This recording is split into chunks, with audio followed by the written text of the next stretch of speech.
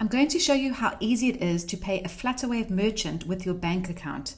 So when a Flutterwave merchant sends you a payment link, or if you are paying for something on the online store, then you simply enter your name, your surname, your email address, and obviously the amount that you're wishing to pay. Here I'm going to enter 8 Rand.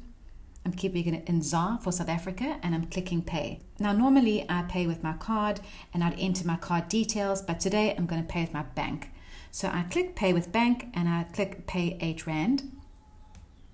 And now it's just telling me I'm moving across to my bank account. So it opens up a new window and I select my bank from the options here. I'm selecting Nedbank.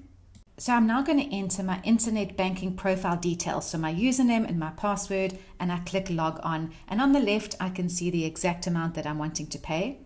And on the right, I have more than one bank account, so I'm selecting the correct one.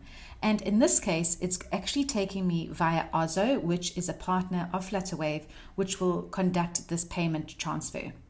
So it's going to have to verify this via my phone, as I normally do with any of these type of payments. I will approve it on my phone and the payment will automatically be successful. As a customer, I know I have made a successful payment, and the merchant owner will know I've paid because they will receive an email, and the email will show them that I have paid with bank transfer as well as all the other details around the transaction. It's that simple.